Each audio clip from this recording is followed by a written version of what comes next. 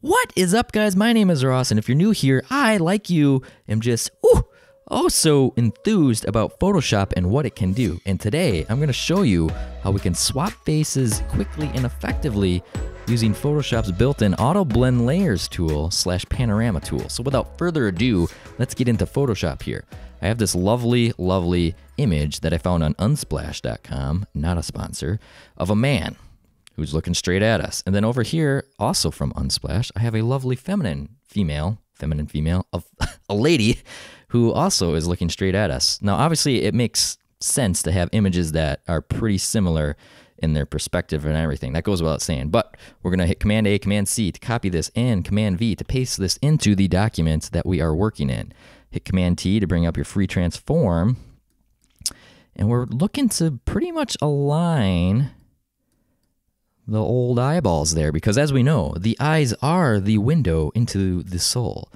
So that's looking pretty good. I'm going to just kind of play with this slider, opacity. I'm going to scale this up just a wee bit. That is looking, that is tasty right there. Okay, hit enter to accept that transform. Now zoom in, and what we want to do is grab the lasso tool with L.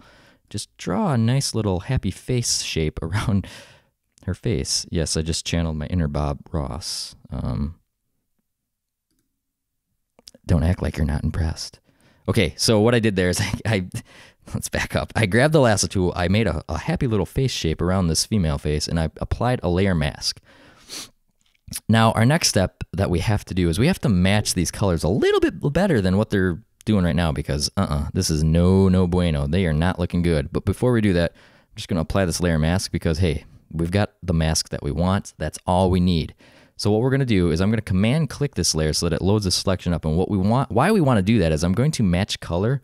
It's a tool in Photoshop, but we want to match the color that is just on this gent's face and not the whole background. So what we're going to do is with that layer selected and that active selection active, we're going to go into image, adjustment, match color. And here, this is a beautiful thing.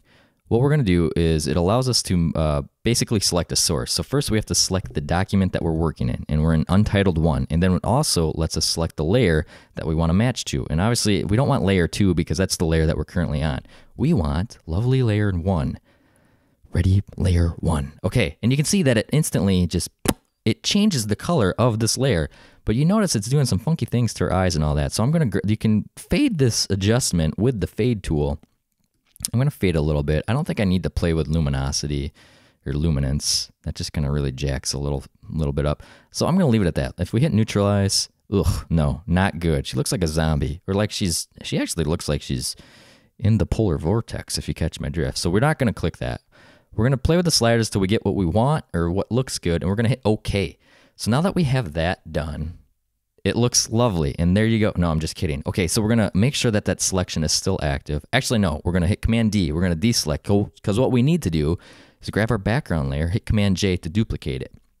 Now, we're duplicating this because we want to work non-destructively right now, and what we're going to do is we're going to punch a hole in this dude's face. You heard me rightly, we're going to knock him out. So what we're going to do is now Command-click that top layer to load that selection, but we don't want to punch him in the face yet. No, what we want to do is we want to contract this selection because the Panorama tool in Photoshop works funny in the way that it blends layers together. It wants some overlap. If you've ever made a panorama before, you know that it wants the overlap. So what we're going to do is go into Select, Modify, Contract. And all we're going to do is, it depends on how big your image is, but I'm going to start with 8 and see what that does. If I zoom in here, you can see it's punched this in about 8 pixels, allegedly. I'm going to zoom back out. And with that now selected, I'm just going to hit the delete key, but make sure you're on that background copy.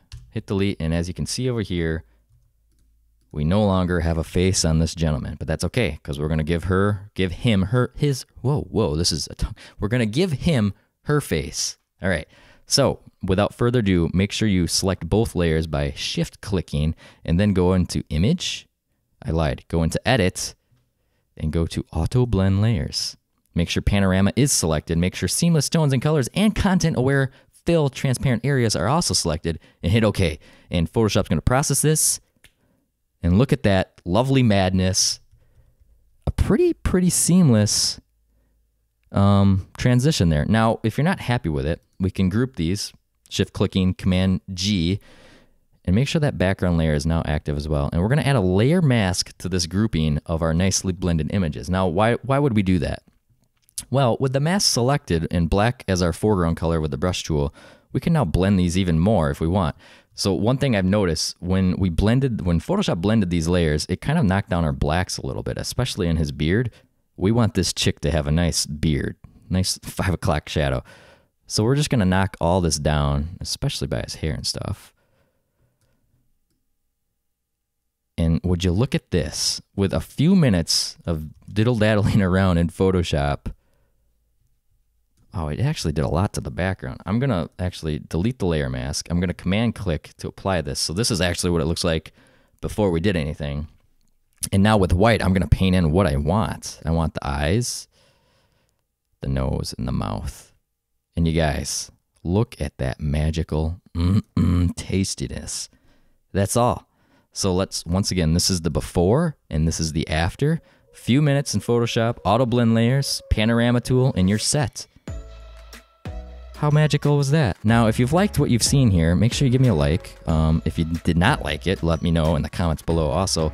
And finally, if you want to see something, let me know, because I'm looking to put out some videos, or at least more videos, because I want to help you guys. I'm enthusiastic about Photoshop, and I think you guys should be too. I mean, obviously you are, if you're here. My name is Ross. Thanks for watching. I'll catch you next time.